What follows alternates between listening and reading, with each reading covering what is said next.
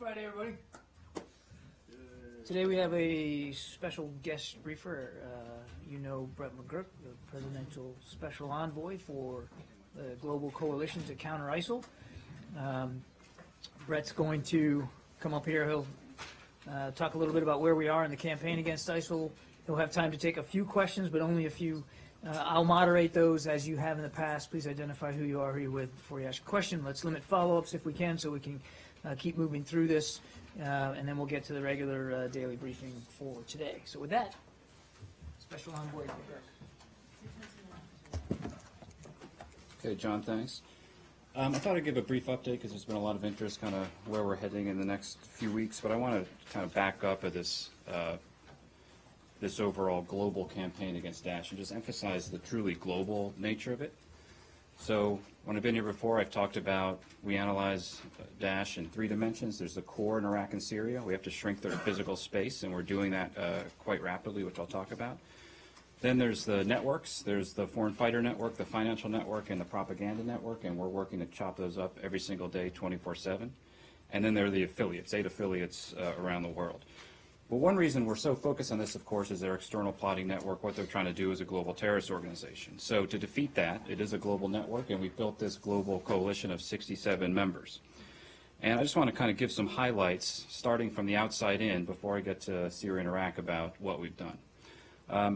First, although it is in Syria, the operation in Manbij, which I know a lot of you have covered, we uncovered in that operation, we knew it was a hornet's nest, a trove of their foreign fighters, where they're planning, where they're plotting, and where they process foreign fighters when they come into the country. Since we have gotten Daesh out of Manbij, we've recovered a huge trove of intelligence, over 15 terabytes of material now. When I was recently in Syria, I kind of saw how we process it all, we disseminate it. We then work as a global coalition to make sure that we're sharing information as rapidly as we can. So one thing about the coalition, that when I'm traveling in capitals, what we really emphasize is we need radical information sharing to stay ahead of this threat, and that's what we're trying to do as a coalition. If we get a phone off of a dead ISIL fighter in Manbij and it has a number of telephone numbers into a particular capital or city around the world, we share that information with the coalition member so that they can conduct their own investigation. And this is now really starting to work at light speed, although we want to speed it up.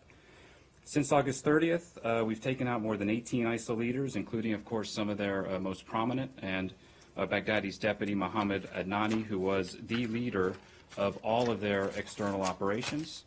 That was a very significant operation led by, of course, our colleagues in DOD, and one of the benefits and the fruits of the Manbij operation. I do not think it's a coincidence that after the loss of Manbij, after ISIL lost Manbij, a lot of their key leaders left wherever they were and gathered in other places. We were able to track them quite effectively. But through all of this intelligence and through all this information sharing and working as a global coalition, we're seeing more and more countries take action against ISIL or ISIL-affiliated fighters. These types of people are trying to conduct inspired plots. So I just want to kind of go through the list of countries just so you have a sense of the scope and breadth of this.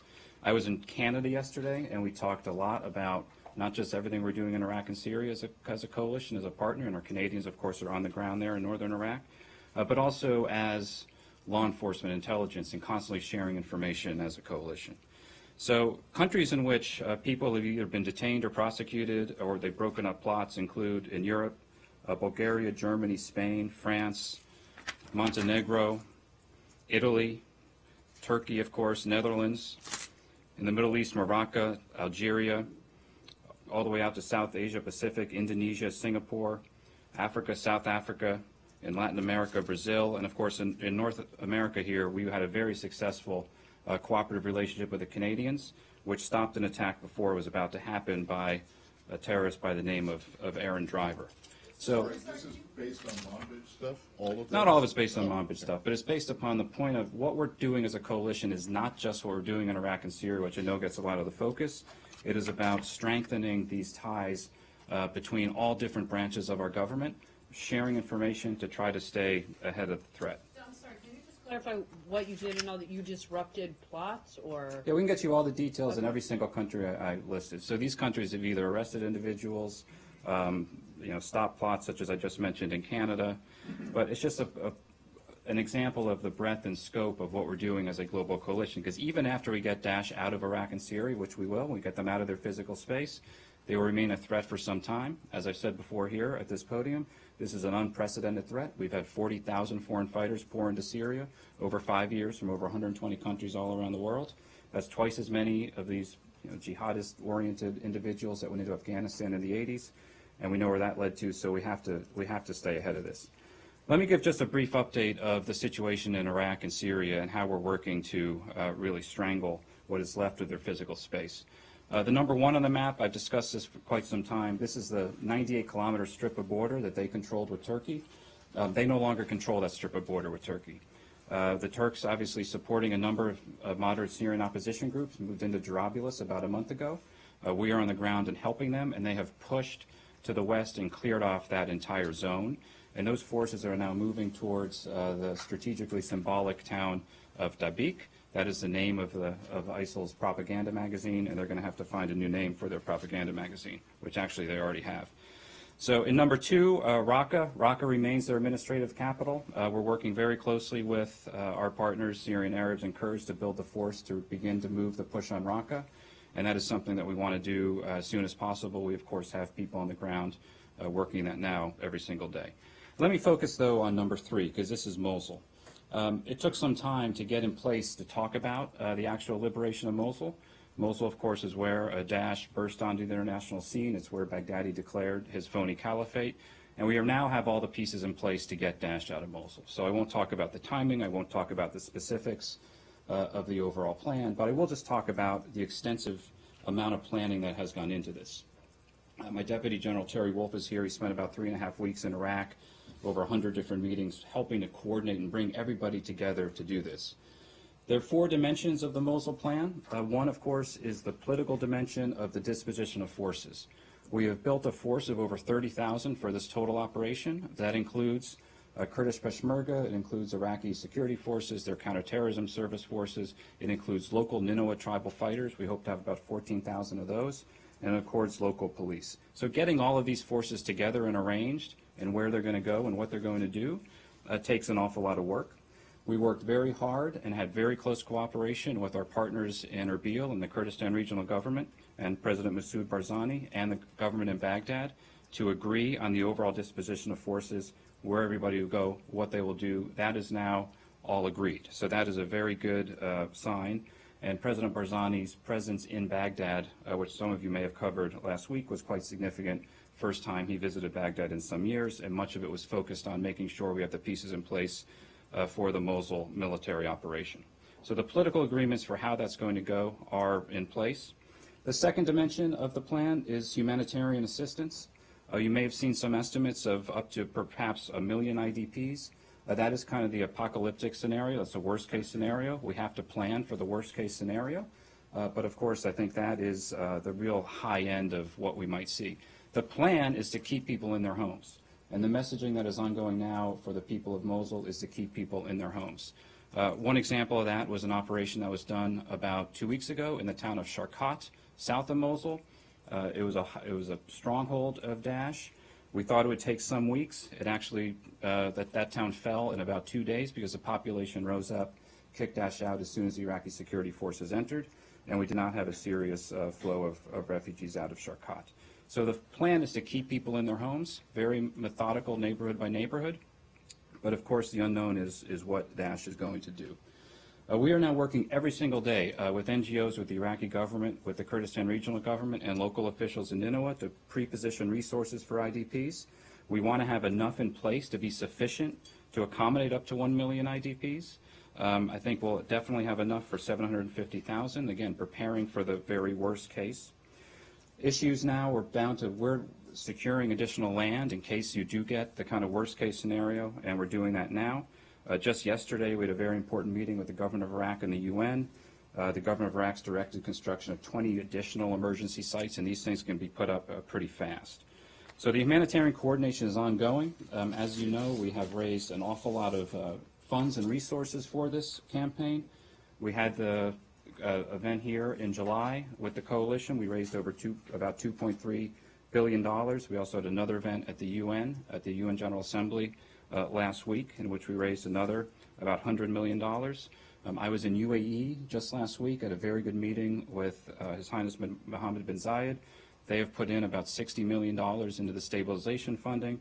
So the resources are coming in, the resources are there.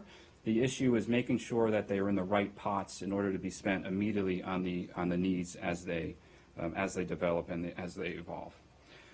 The third dimension of the Mosul plan, and this has been going on now for many, many months, each dimension of the plan is stabilization. And the elements of stabilization: humanitarian assistance focused on taking care of people as they leave the city. Stabilization is focused on getting people back into their homes. And in Iraq, through our stabilization planning through the coalition, about 1 million IDPs are now back in their homes.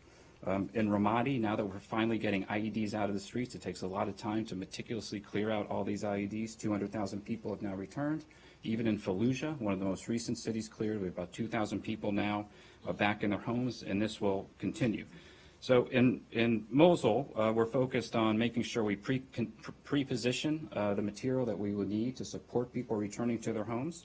We're also making sure that as IDPs come out of their homes, we're working closely with the Iraqis on this, that security screening is put in place, and that's necessary to do, that we do not have the types of problems we had in Fallujah. So we're looking for independent screening mechanisms, and also to make sure that armed groups that are not under the full control of the Iraqi government are not a part of the Mosul campaign.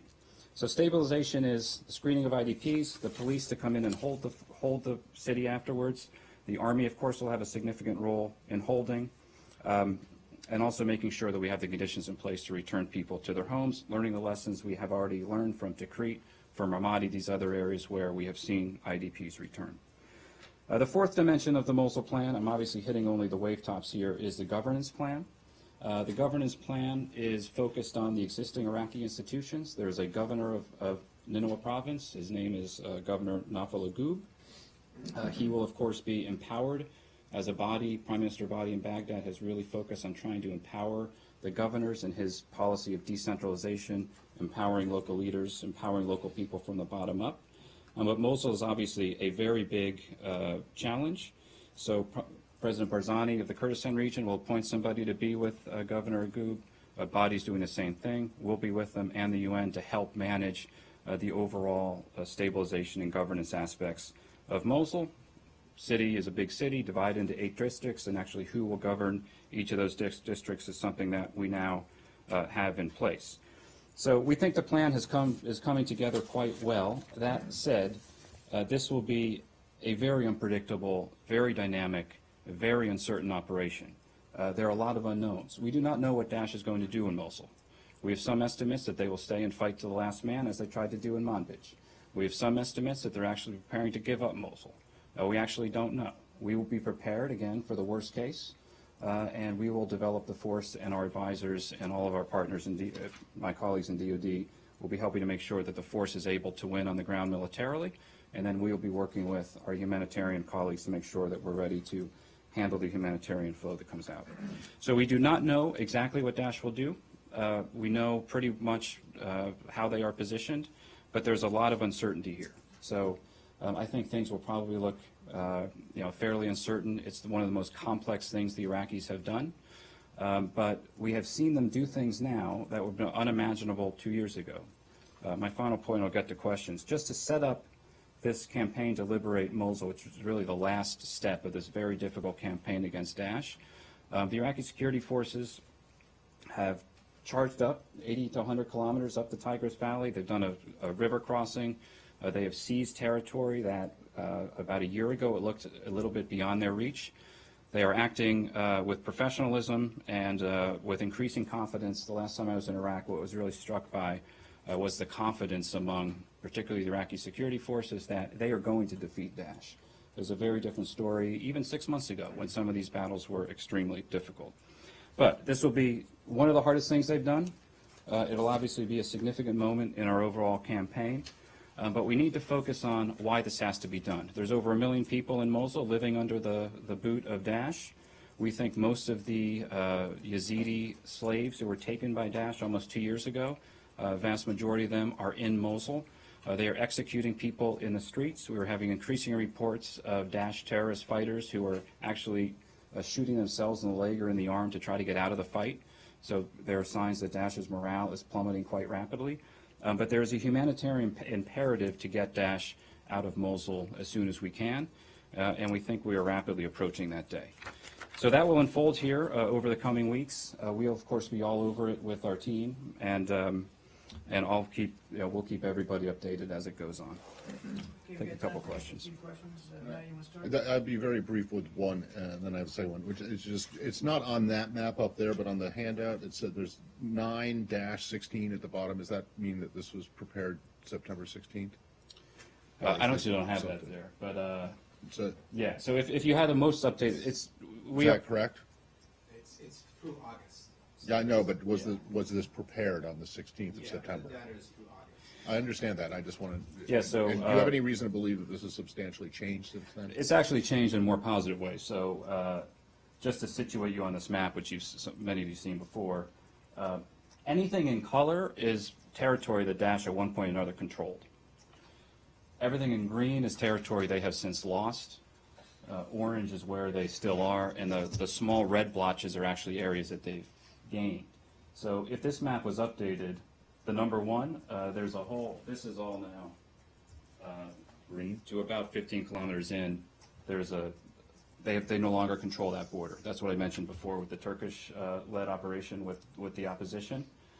You'd also see some more green around between Heat and Ramadi, because the Euphrates Valley there have been a number of successful operations with Iraqi tribes of Anbar province who are performing quite heroically against Daesh. All right, and then, So- okay, and then my second is unrelated, but it's come up over and over and over again, and I just want to get your take on it because it involves you personally, and that is, you've seen a report about these 3 documents that are sitting up on the hill in this skiff, and that relate to the Iran deal and the Bank Seppa and the prisoners being released.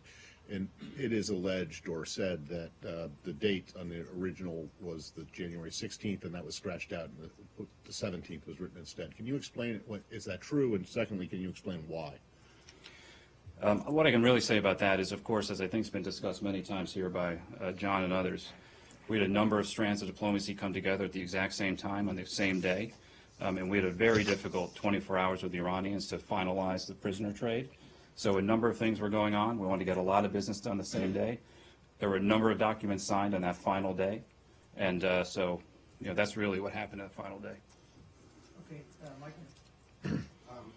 Brad, apropos Mosul, I've talked to a number of the interested parties who are concerned with the battle for Mosul, and they say that there is, in fact, no agreed political vision for what should happen in Nineveh province or in Mosul post-liberation. Governor Nujafi wants basically an autonomous region, and he's advocated for that. Some of the Kurds have talked about grafting parts of Nineveh province, maybe Sinjar and other areas, onto the KRG. It looks like the Iraqi government wants to keep things more or less the way they are, and they say the Americans have been reluctant to come in and impose a solution or enforce a solution prior to hostilities. Is there an agreed vision among all these parties? Have the people of Mosul, the Iraqi government, the Kurds all sat together and agreed on a political roadmap for Nineveh, or is this something that you intend to work out after the operation commences? Yeah, Michael, so it's a great question. And when you're in Iraq talking to all these, everybody has a different idea for how Nineveh province should be governed, who should be the governor. Every other person you meet will say, I should be the governor, he should be the governor. The problem here is that if you try to resolve all of those issues, Daesh will remain in Mosul for the foreseeable future and perhaps forever. So what we have agreed with the Iraqis, it's their plan, is that the same principles apply in Nineveh province that applied in Saladin province, which is also a very complex mosaic and also in Anbar province. There are existing political institutions, the provincial councils, the governors. Those leaders will be empowered. However, there is an important role for all the notables of Nineveh province and also Mosul. So one thing Terry did, particularly when he was there for 3.5 weeks, was meeting with everybody, making sure that everybody feels invested in the future of Nineveh province and the future of Mosul.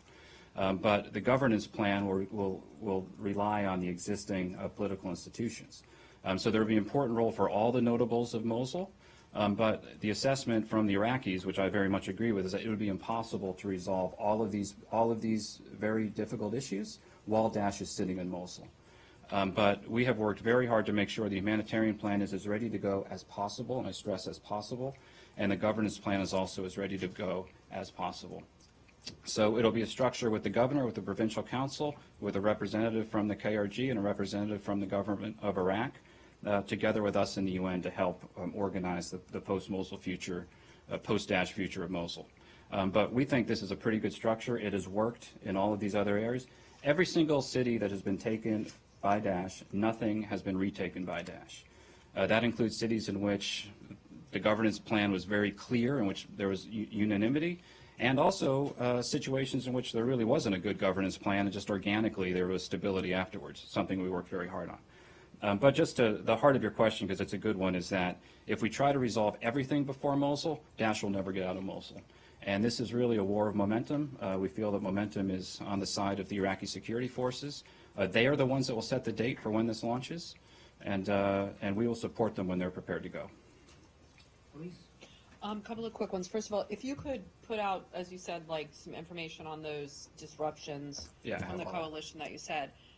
What kind of information, I don't know if you guys would be doing this, maybe more the Iraqi government, but what kind of information campaign is being done to educate the people of Mosul in terms of having information about what's coming and what they should be doing? And then is there any, in this operation, is there a specific strategy to try and rescue? You mentioned you think a lot of these Yazidi slaves are being held in Mosul. There is some expectation that they will try to move them if they leave this city. And so is there a specific strategy to try and rescue some of these?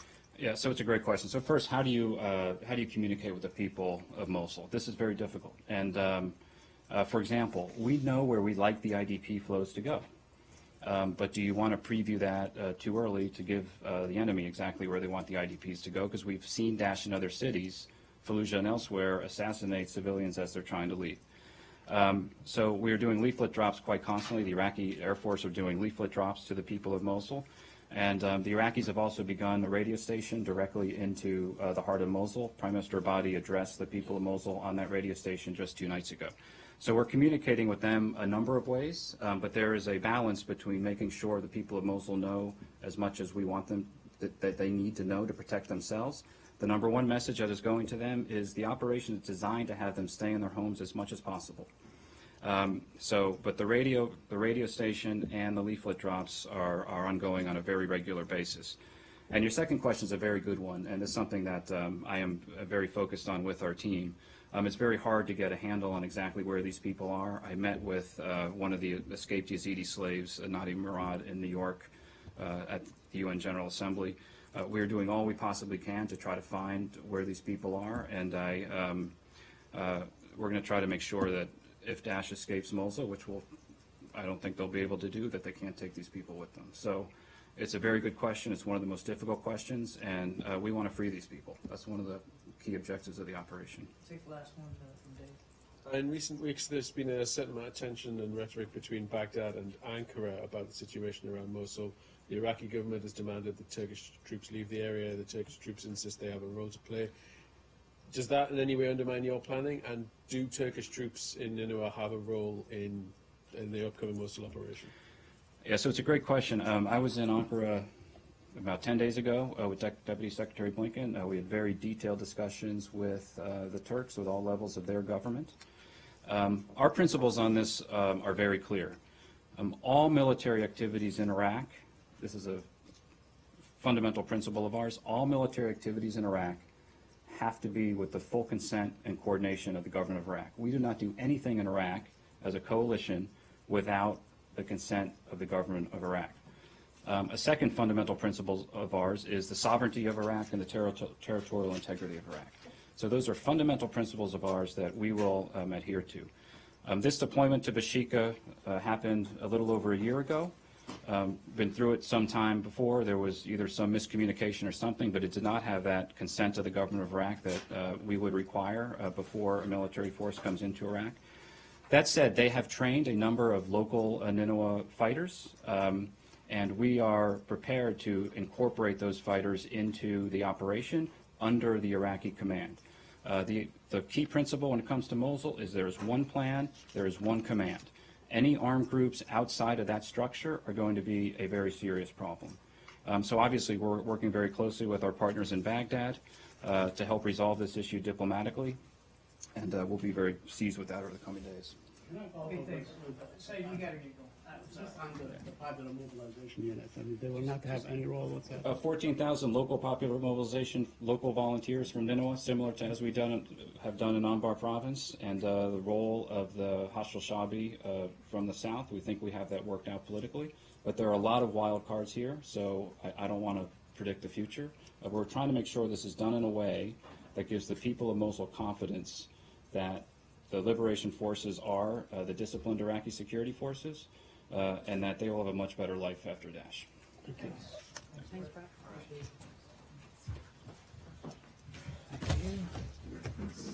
Okay, thanks, guys. Just a programming note here. Secretary will travel to Kigali, Rwanda, on the 13th and 14th of October to join EPA Administrator Gina McCarthy and others in striving to achieve U.S.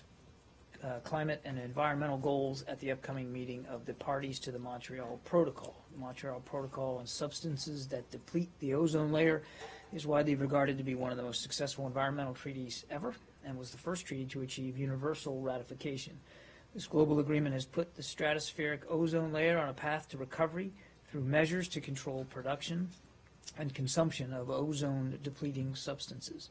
Negotiations in Kigali will be an important opportunity to reach global agreement on an ambitious amendment to the protocol to phase down the production and consumption of hydrofluorocarbons, or HFCs. HFCs have become popular substitutes for ozone-depleting substances, but while they are far better for the ozone layer, they are also potent greenhouse gases, which means that they do contribute to climate change. An ambitious HFC amendment would build on the positive momentum of the Paris Agreement and could avoid up to 0.5 degree of Celsius warming by the end of this century. So the Secretary is very much looking forward to going to Kigali and to embarking on those negotiations.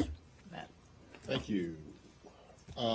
Before we get into policy stuff, is it correct that you guys are putting out another batch of former Secretary Clinton's emails today? Yes, at 3:30 this afternoon, we expect to be able to post on our website another batch of emails. Now, these emails come from the materials provided by the FBI. Can you give us any more idea of what's coming? Yeah. So we'll be releasing approximately 75 documents totaling approximately 270 pages of emails reflecting work-related communications involving Secretary Clinton. This will be our first substantial release of materials that we received from the FBI. I think, as you guys know, we were ordered by the court to process 350 pages of material received from the FBI by today, the 7th of October, and we met that requirement. So to be clear, we're going to be releasing approximately 270 pages of the approximately 350 pages that we processed. Why is there a difference of 80? Because processing doesn't mean releasing. There were, in many cases, either actual duplicates of material that we already had posted from the 55,000, and then there were also, inside the batch that we got from the FBI, there were duplicate documents. No sense in posting two when one is exactly the same. So, and processing. Well, the only thing is that we're taking your word for that, right? Yes, you are. Okay. Do you have reason to suspect my word? I don't have any reason to suspect anything. I'm just saying, if the court ordered you to release 350 No, they didn't. pages. No, the order was to process, not to release. Okay. To process, Sorry, to work through 350, which we did. Okay. And of those 350, 270 will be released today. Okay. On to Syria and the Secretary's comments earlier this morning. One is, do you know what strike he was talking about in his comments overnight in a hospital? I think the Secretary is referring to a strike that we saw happen yesterday on a field hospital in the Rif Damascus government. I'm not exactly positive that that's what he was referring to, but I think he was referring to actually one that was not one in Aleppo. I believe it was, I think my guess is, I'm guessing here, that he was a bit mistaken on location and referring to one, there was a field hospital in Rif, Damascus Governorate. So I think he was referring to one yesterday. Definitely yesterday, though, wasn't one from Wednesday. I think he was referring to one yesterday, and I know of another one on a hospital Monday, but I think that's what he went. Is there a way you guys can check? We did. I mean, believe me, I knew I was going to get asked this question. Yeah. We looked at it, and But you don't have certainty, though. I don't. Best information I got is that he was most likely referring to one yesterday in this government, but. If we can nail that down with certainty what he was talking about. I will do the best I can, Okay. Matt, but again, knowing I was going to be asked this today, I did try to do as much research as I could. I could Okay. not find one last night in Aleppo. 20 and 100. I recognize that. I can't corroborate that. But look, if let's take 10 steps back here. I mean, over the last 2 weeks, we think almost 400 people have been killed in Aleppo alone.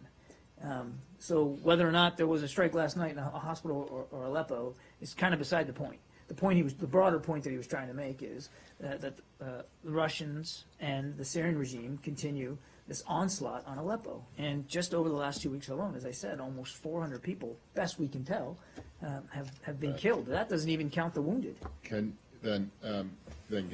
So if we could get clarity on that, that would be I will great. do But, what I can, second, Matt, but I I can't would also promise like, also seeking clarity on who exactly does the Secretary believe should do this investigation into possible war crimes?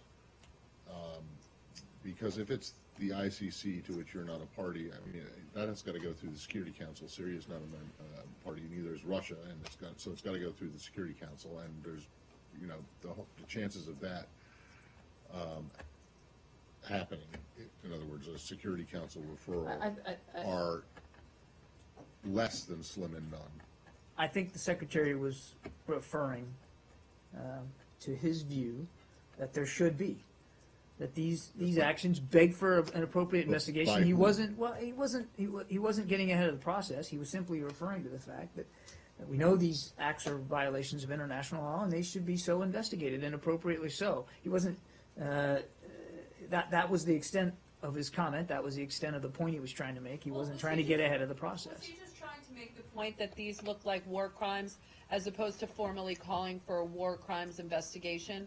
And to that point, I mean, it's no secret that the U.S. has been working with Syrian groups and others to try and document some of these atrocities as potential war crimes for future accountability down the road. I think, again, you heard him say when he was up at the UN a couple of weeks ago, he talked about how the actions of the regime in particular were violations of international law. And, I mean, we're talking about bombing hospitals and bombing first responders and killing innocent civilians, not by accident, but on purpose. And so this isn't the first time he's talked about the fact that these are violations of international law. And, again, today he was simply making the point that because we believe they're violations, they should be appropriately investigated. I understand, but, I mean, it does seem... I've answered that question. He wasn't trying to make a specific point about by whom. I understand that, but it does seem as if, there is a violation of international law, and there's war crimes. And war crimes that is obviously a legal determination that comes with a lot more responsibility to, hold those accountable. And I'm wondering where this building and where this administration is in terms of determining whether these are war crimes and trying to document them as such for some type of future accountability, regardless of who right now is investigating it.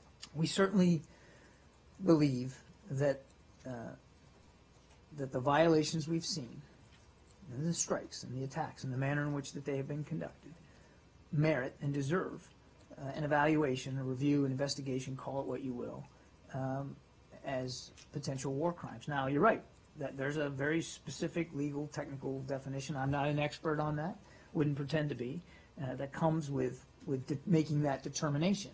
And the Secretary wasn't making that determination today. He was saying that these actions beg an appropriate investigation. Well, but by saying that these accusations beg an investigation on war crimes, again, regardless who does it, that would suggest that he wants to know whether these are war crime or fit the legal definition or not. And again, that would cause a whole, open up a whole other avenue of potential measures, policy decisions, and such. Well, again, I'm not going to get ahead of the process, and I don't think the Secretary was trying to do that either. I think he was giving his honest view that these violations of international law should be properly investigated for the potential to be determined as war crimes, and we've said this before, that if such a determination is made, people need to be held to account. So is he kind of throwing it out there, like whoever wants to investigate it as war crimes should do so? Or is he saying that he was simply saying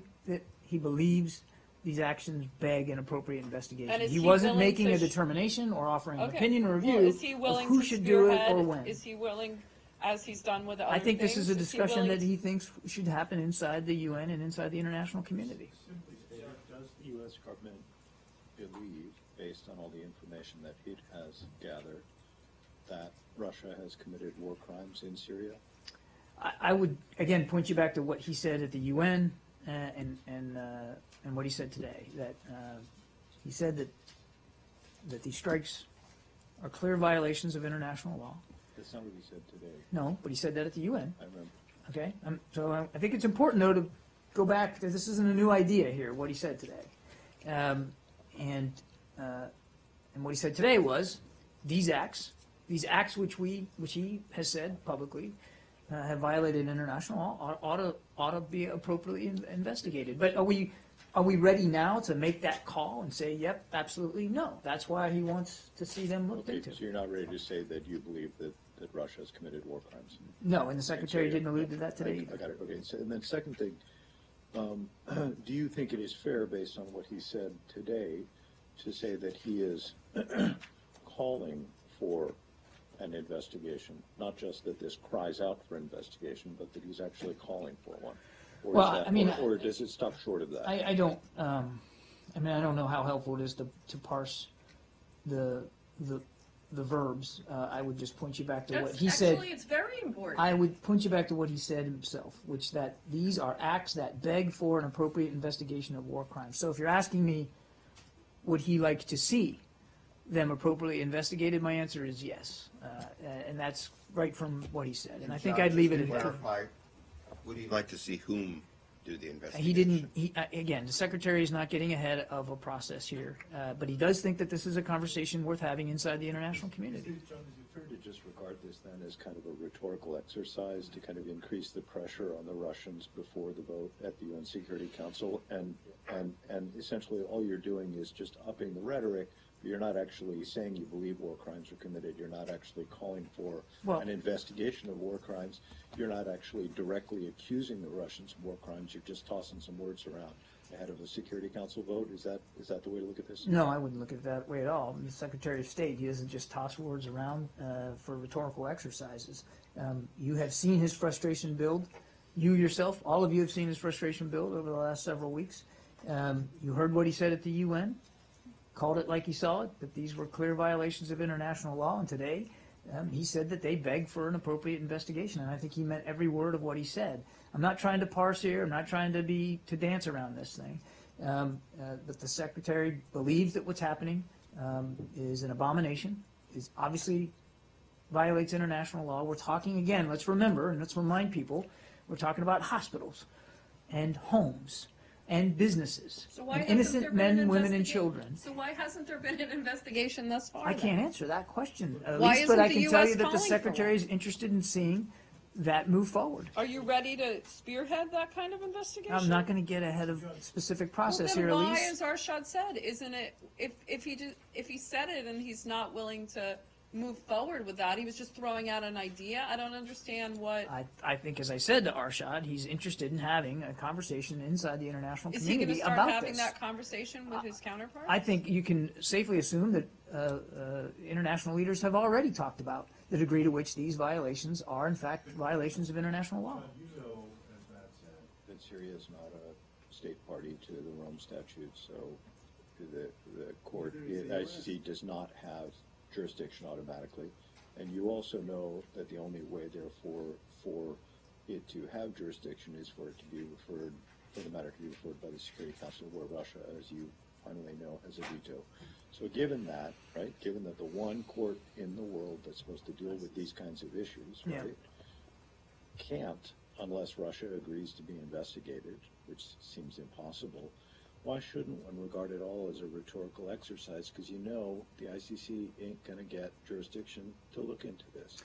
Well, again, Arshad, fair question, but I'm simply not going to get ahead of the legal process here. I'm not educated enough to do that in the first place, and secondly, that wasn't the Secretary's intent today. He was expressing the frustration he has seen, the fact that he does believe an appropriate investigation is warranted, and that's a discussion that he and other international leaders have to have in terms of process and how that would be done. I take your points about the ICC, and I take your point about the UN Security Council and Russia's veto. I think you can safely assume that the Secretary was aware of both those facts when he talked about this in the General Assembly and when he talked about it today, standing next to Foreign Minister Ayro. Quick one on that. Are you expecting a vote tomorrow, and will he go up for it if there is one? I don't have any travel to New York City to announce on the Secretary's behalf. The point of what he said was to start a conversation inside the international community. I mean, it seems to me there's been conversation going on for the last 5 years. If he feels that strongly about it, why isn't it time to move beyond the conversation? He's referring to what's been happening in the last several weeks in Aleppo specifically, Matt. Well, but look, obviously there's a lot of talk. It's all talk, and then it sounds like this is just more talk. If he feels that strongly, why isn't that talk turning into some kind of action? It very well might, Matt. I mean, I can't. I'm not going to rule out the fact that it won't lead to some action. Yeah, go ahead. Earlier this week, the High Commissioner for Human Rights at the UN talked about this particular issue and said that that Syria and Russia and that the UN should change the rules about how countries are referred to the International Criminal Court, so that countries that wield a veto power can't prevent themselves from being referred to the ICC. Does the Secretary, does the State Department, agree with that position now? I'll have to take the question. I don't know if we have a view on that proposal. Can I just ask on? I think I'm sorry, but why not? I mean, it's very germane to this particular issue that you guys are all frustrated about for the past 2 weeks. Your question implies that we haven't taken a view. I don't know.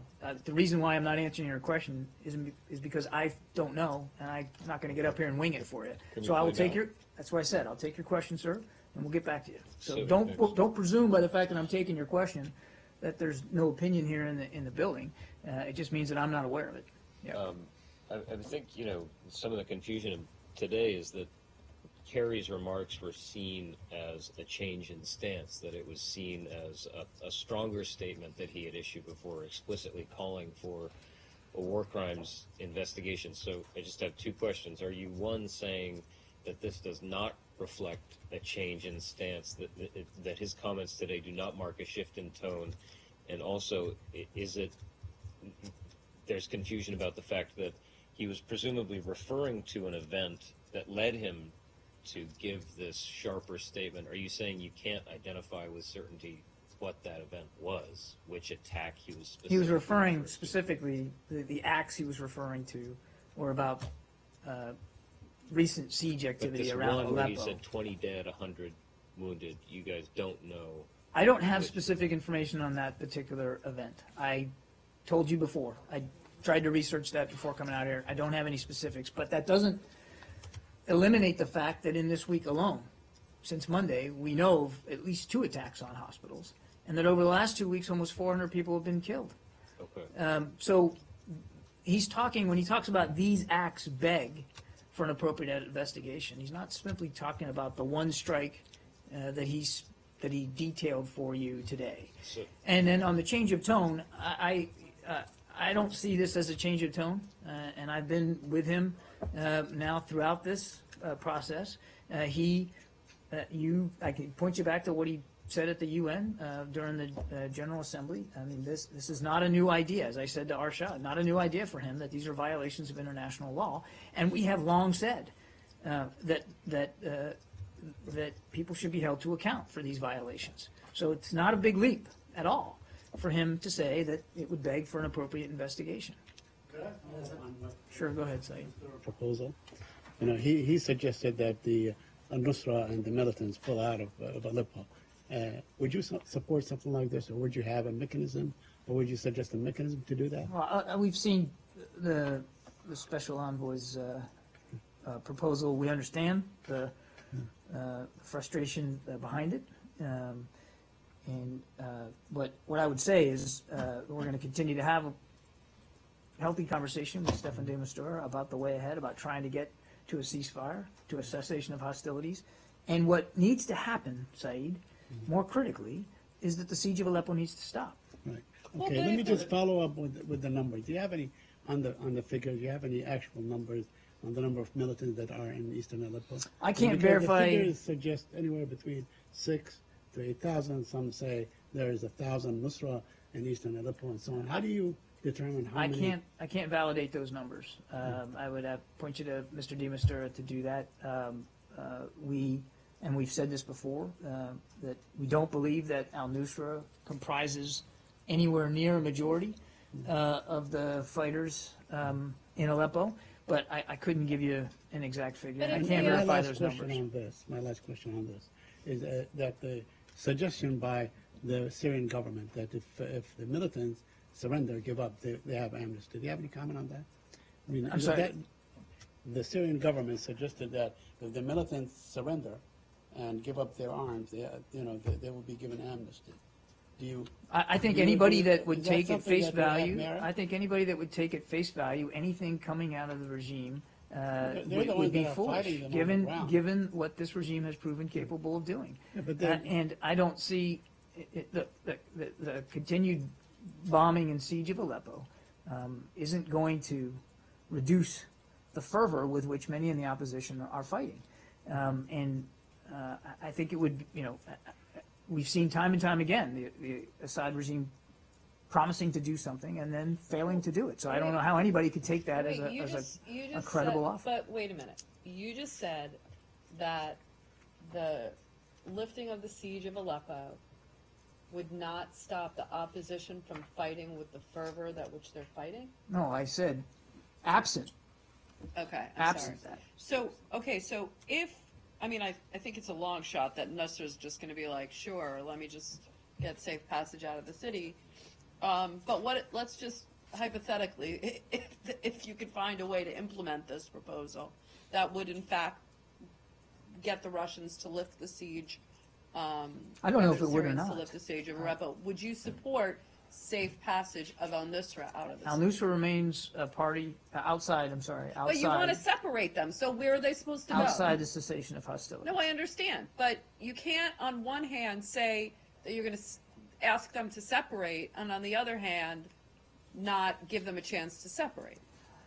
I can't speak for the likelihood of what incentive do they have to separate? I can't speak for the likelihood that proposal would but work, and I'm not going to speculate about that. What needs to happen is the siege of Aleppo needs to stop. This is a very fundamental question of your one responsibility under this agreement, supposed agreement that is you're trying to get back on track, that you would separate Nusra from the opposition. Now, if you separate them, where are these Nusra people supposed to go? If you could get rid of them, maybe you could stop the ceasefire, right? You could stop the bombing, right? Al-Nusra has remained obviously an obstacle to peace in Syria, and okay, that they are outside the cessation of hostilities. We have long said, and we have talked to opposition groups, the ones that we influence, and we know that other countries who have influence other groups have talked to them about the need to separate. We've also said that the siege itself, the continued bombing and violence perpetrated by Assad and by Russia is having exactly the opposite effect. It's actually encouraging more marbleization, if you will, by the continued violence. It's not certainly not encouraging opposition groups to separate. It's increasing, as I said. Yeah, but It's you're not- increasing I their understand- fervor to fight. I I'm not understand. going to speculate about the likelihood of success or out of the proposal that Mr. De Mistura put forward. We understand the frustration with which he made it and did it. We all share that frustration. But how other? And I can't speculate about what ifs here. I understand. What we want to see is the siege stop. I understand you do, but again, you want to separate them. How do you propose that you do that? If they're all in the city, what are they supposed to go to the right bank of the city and the other? I'm not an expert in the geography there. What I would tell you is we continue to have conversations with the opposition about the importance of not being co-located with al-Nusra. And that is a So conversation you're we leaving continue to this have. with them. totally up to the opposition to separate themselves. This is ultimately, and I've said this, So at least these are basically you're saying decisions they just have get to out make. of the way so that we could bomb them. They and- have, these are decisions they have to make, and we've talked to them very honestly about that. You know, for instance, Idlib is a Nusra strong Idlib. Would they be allowed safe passage to Idlib, for instance? Saeed, I'm simply not. You're gonna not really giving get them a into lot of details. incentive to separate themselves, are you? I mean, It is the Russians and the Syrian, the regime, which is certainly not giving any incentive to separate. In fact, quite the opposite, by the continued bombing of civilian targets and of opposition elements. We talked about this before when the cessation of hostilities was announced, and about how these opposition forces are supposed to separate from Nusra, but if they do so, they would be they'd be ceding territory basically to whoever attacks al-Nusra and takes that territory. So it seems like, I mean, not only is there not incentive for them to do it now, but it seems like there never was an incentive for them to do it. I think you'd have to talk to each group about their what they consider their incentives. I'm talking to you because you guys came up, the Americans came up with this I plan. recognize that you're talking to me, and what I've been saying and have said many, many times is that we have made the case to the opposition that being co-located with Nusra, since Nusra is outside the cessation of hostilities, is a dangerous endeavor. But these are choices they have to make.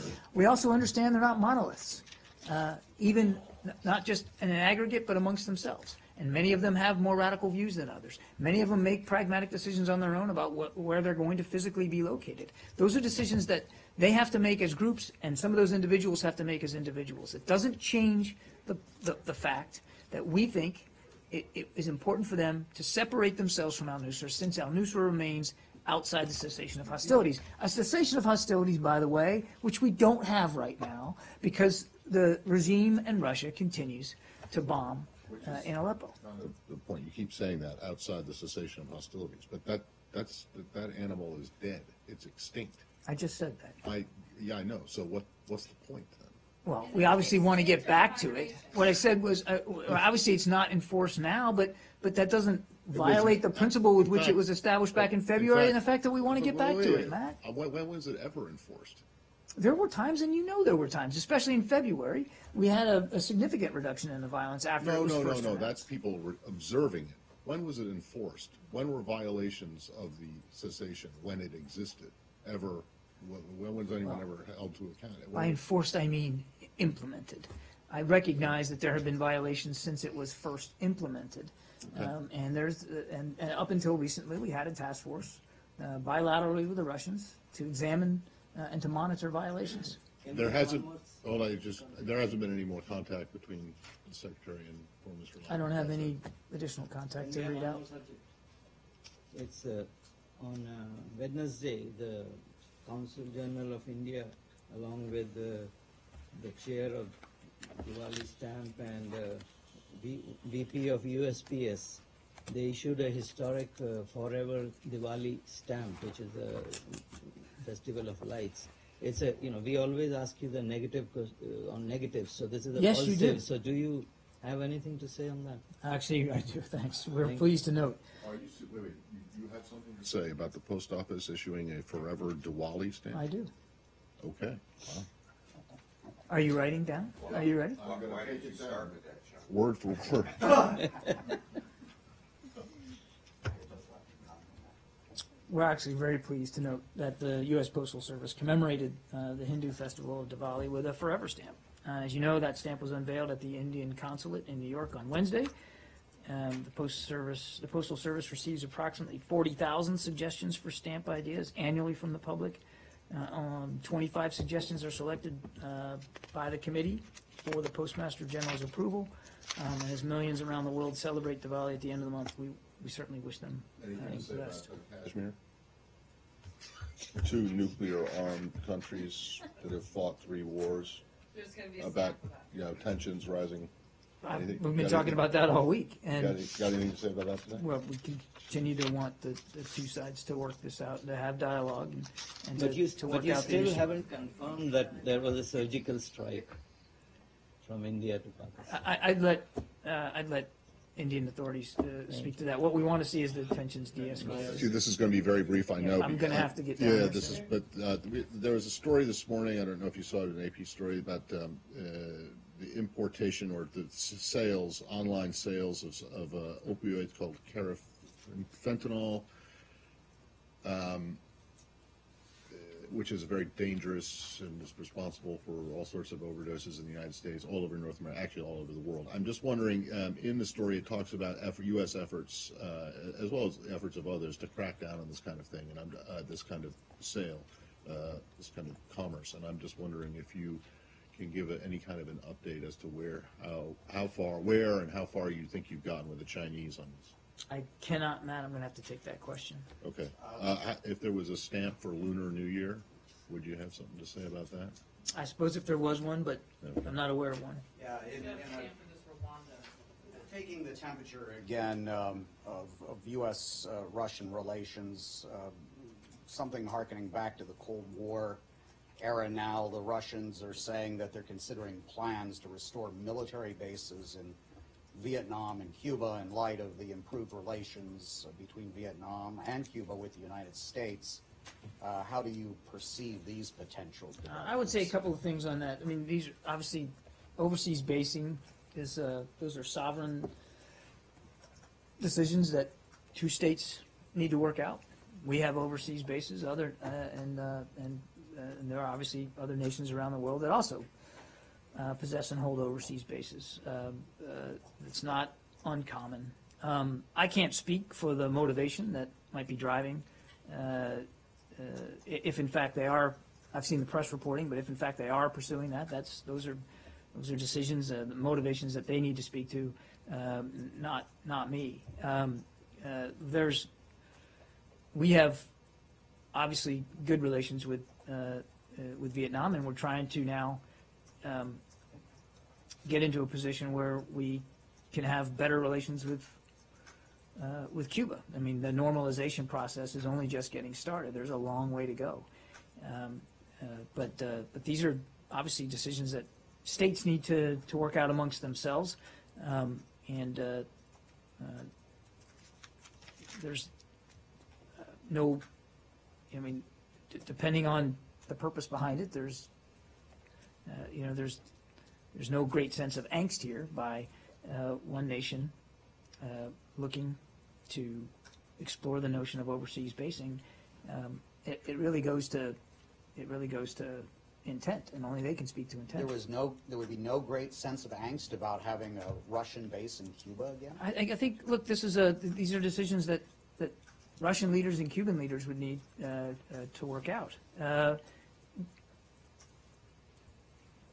The fact is we have overseas bases ourselves, and we're very comfortable with our overseas presence. And it's not uncommon for other nations to do that. So I think they would have to speak for the motivation here. On Vietnam, I think you may be ready for it. The Vietnamese government today declared a California-based group as terrorists. Do you have they raised this with the United States directly, or is this just something that they've said, or you do anything about this? I don't know. I'm gonna have to take that. I haven't seen that. I've really got to go. Would you comment on the Nobel Prize? On the what? On the fact that the Colombian president received the Nobel Prize. Would you comment on that? Well, the secretary put a statement out. I understand. I'd point you to that. I mean, the obviously, we fact that there congratulate. were two parties to this, to this concluded peace deal, but they gave it to the president and not to the rebels. Have any comment on That's a that? decision that the Nobel Committee makes, Saeed. Obviously, we congratulate President Santos for his selection. Yeah, go ahead. So, a spokesperson from North Korea hinted at a further provocative action and said that the U.S. will face a gruesome reality in the near future. We were wondering if you had any reaction to this statement and how you see North Korea's recent activities. The same way we have seen North Korean provocative activities, which we continue to condemn and to call for them to take the tension down on the peninsula, not add to it through rhetoric and through action. We obviously take their words seriously because they have proven willing to conduct provocative activity in the past. That's why we continue to work with the international community on the potential for even stiffer sanctions going forward inside the UN. And so there's been reports of some increased activity at a North Korean launch site, and there's a possibility that a nuclear test or missile launch may happen tomorrow or the day after. Has the U.S. seen any signs of this, and is the U.S. preparing for this possibility? I mean, we've certainly seen reports about that, but as you know, I don't talk about intelligence matters here. It's the 10th anniversary, I think, of the North Korean nuclear program, isn't it? So is there an extra concern? Is this a period that you're watching? I think we're always concerned about the potential for their provocative. We're always concerned about the potential for their provocative activity, and we've seen reports on this. I'm just not in a position to confirm intelligence here from the podium. I do want to go back. One thing that you were asking me about the Russian basing. When I say no particular angst, it's at this point in time with just a statement in the press like that, obviously. But what I would add to my answer to you is it's too soon to know whether there needs to be alarm or concern about this, given that it was something that they just put out in the media. So I want to clarify my answer to you. I don't want to make it sound dismissive, but it's just too soon to know based on the information that we have, which isn't much, about their intentions. But it really does come down to the intentions of the overseas basing. On the Philippines that was going to be asked before you go. I'll take this. Will have to be the last one. Go ahead. On the latest comments from the defense minister and the talk of suspending joint exercises, I know we talked about like yesterday. We were talking about the relations are still strong, but this seems to be like the first tangible break. And so, if you had a reaction to that, are you communicating with the Philippines at all about this? I saw those comments, and we checked with our colleagues at the Defense Department. They're not aware of any official notification of the curtailment of these activities. Here at the State Department, we are likewise not aware of any official notification of the curtailment. So, as I said yesterday, and as I said, I think every day that we've talked about this since, that we're focused on the very real, very significant security commitments we have through our alliance with the Philippines. And we think comments like this, whether they are or will be backed up by actual action or not, are really at odds with the closeness of the relationships that we have with the people of the Philippines, and which we fully intend to continue. Guys, I've got to go. I got to go. Thank you. Thanks.